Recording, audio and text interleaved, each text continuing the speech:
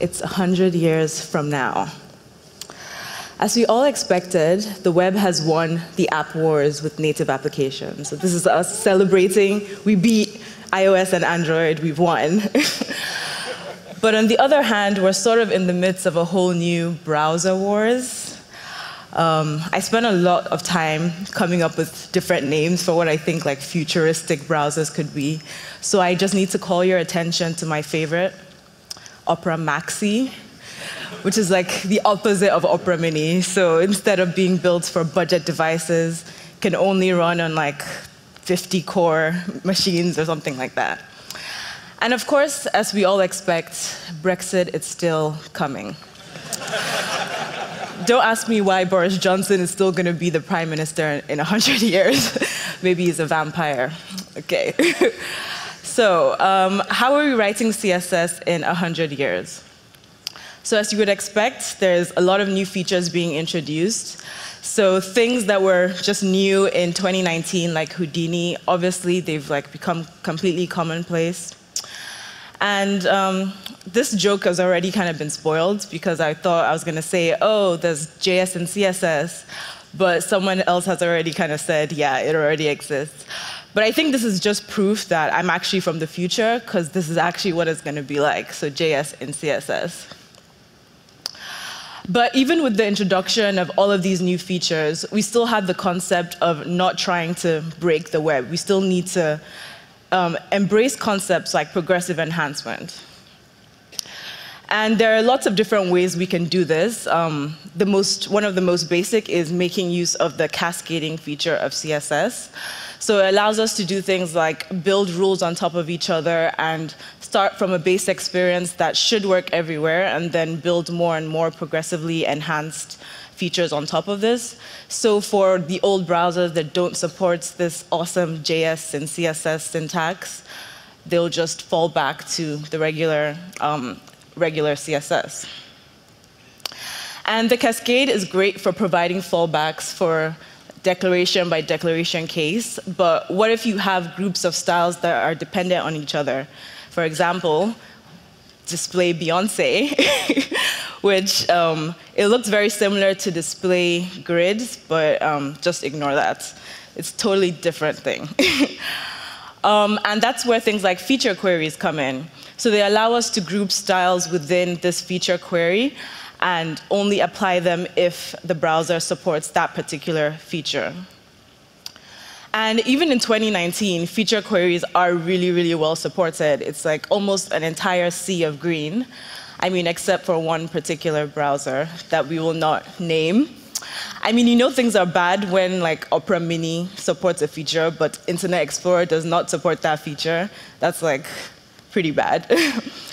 But the good thing is that it doesn't actually matter that feature queries aren't 100% supported, because if we use them in a certain way, we can still get the benefit of them. And the best way to use feature queries is to kind of focus on using positive feature queries. And this is where we're checking to see if the particular feature is supported. And this is as opposed to negative feature queries, where we're checking to see if a feature is not supported. And the main reason for focusing on positive rather than negative is because it's going to be way more likely that the feature, if the browser doesn't support feature queries, it's probably more likely that it will not support whatever feature that you're trying to query on. So it's way more likely that you're going to have that scenario. So you'll probably still have the outcome that you wanted. So another thing about the future is that everyone, and like literally everyone, is online. And in 2019, about 54% of web pages are written in English. And as you all know, like living in a French-speaking country, this isn't actually representative of the world at large, because actually only about 20% of the global population speaks English. What's more, there's also an imbalance in the people that are currently online. So compared to their respective populations, less than half of the people from the quote-unquote developing world are online. And that's compared to almost everyone from the developed world. And although this tide is shifting, it's still quite plausible to be a front-end developer and really only work on English websites built for people in the developed world. But like I said, in the future, things will be different, and it will be much harder to maintain that kind of silo. And when you're developing for such a much more broad potential audience, there are three key considerations that we need to take into account. So internationalization, accessibility, and personalization. So first with internationalization. So like I said, we can no longer assume that web pages are going to be only written in left to right, top to bottom languages like English or French. And if you think about it, CSS has actually been quite unnecessarily biased towards those types of languages. For example, if we wanted to add a margin to the start of a paragraph, we would have to do something like this, where we say margin left. And if we wanted to support a right-to-left language like Arabic, we would have to go back and kind of override it and say, oh, but if it's this language, you have to kind of switch it around. And that's because we didn't actually mean left, we just meant the start of the paragraph. And that's where logical properties come in. And it's a change to the way that we view the box model. So instead of thinking of things like vertical and horizontal, we think of them as the block and the inline. And that changes depending on what language or what direction that the web page is being written in. So we would do something like this, where we just say margin inline start. And then depending on what language, it's going to either apply it to the left or the right or the top or the bottom or wherever the start of the inline actually is. So next is accessibility. And as we already heard today, the way I try to think about it is that when it comes to CSS and accessibility, our job is kind of to not really break the default, which is already quite accessible. So, like you said, HTML is by default accessible. And as developers, it's our job not to mess that up. I don't know if I'm allowed to swear.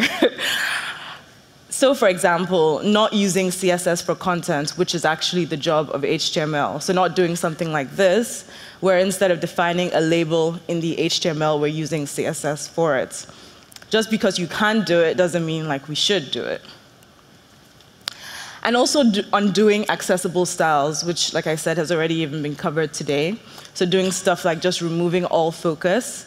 The defaults are there for a reason, and so whenever we are changing something, we need to actually consciously think about whether it's going to make a better or a worse experience.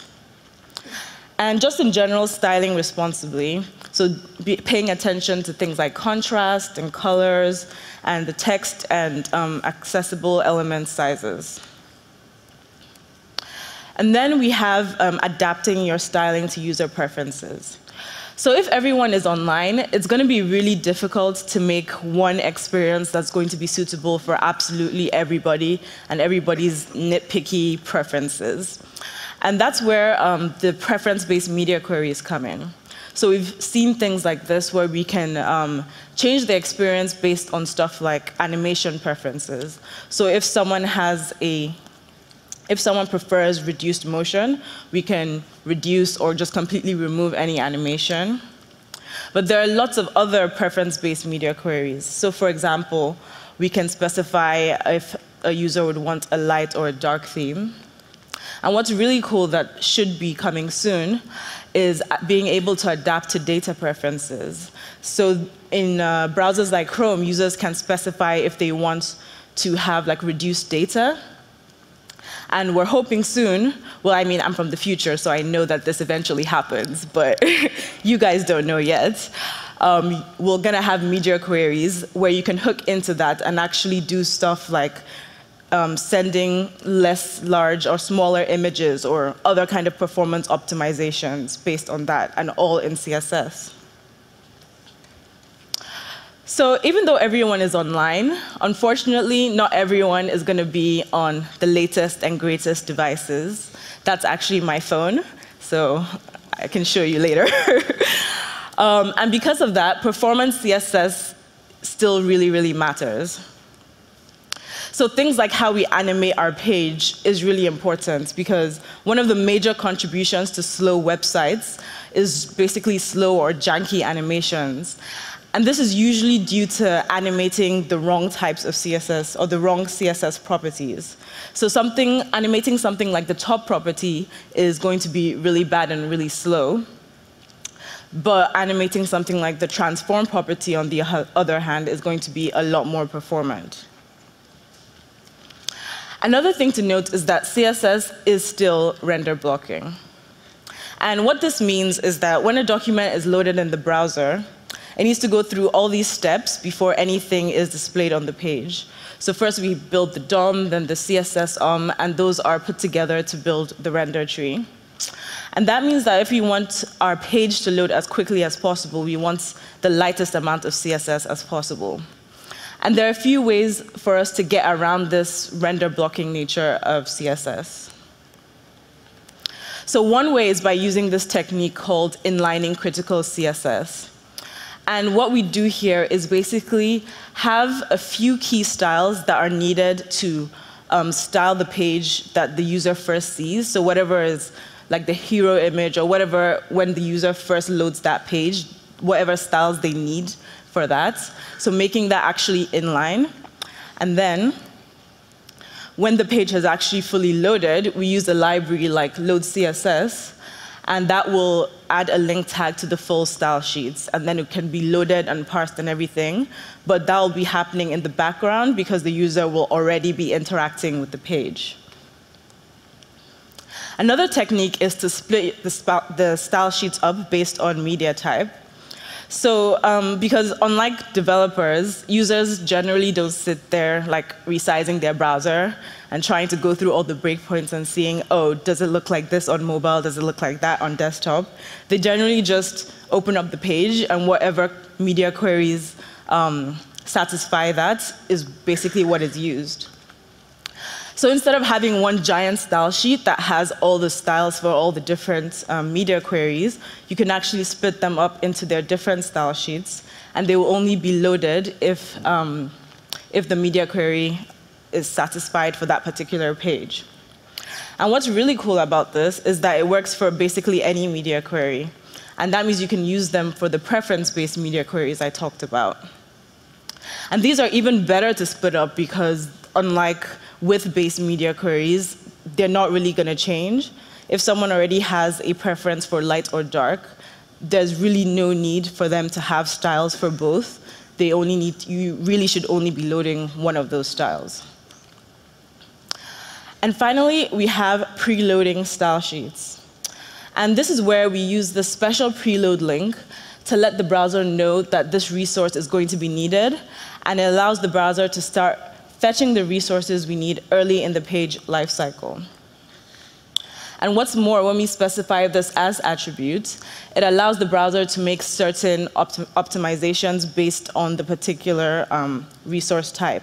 So in this scenario, it's a style sheet, but you could also have like a script or anything else, and the browser can make optimizations in how it fetches that. And we can also do a similar thing on the server side with HTTP2 push. And this allows us to essentially preemptively serve a resource without even needing for the page to request it. So basically what I'm doing here is, in this example, I'm saying that whenever we see an HTML file, or whenever an HTML file is being requested, you just set this link to serve up the style sheet. So obviously, sorry to break the bubble, obviously I'm not actually from the future, and all of these tips are still relevant for writing CSS today. Basically, all of this stuff that I've gone through, like I said, it's stuff that you can start applying today. Even if some of these features are not available yet, the tools or the concepts of using things like progressive enhancement will allow you to build up on the fallbacks and create a better experience for the people who do have the latest and greatest browsers. Thank you.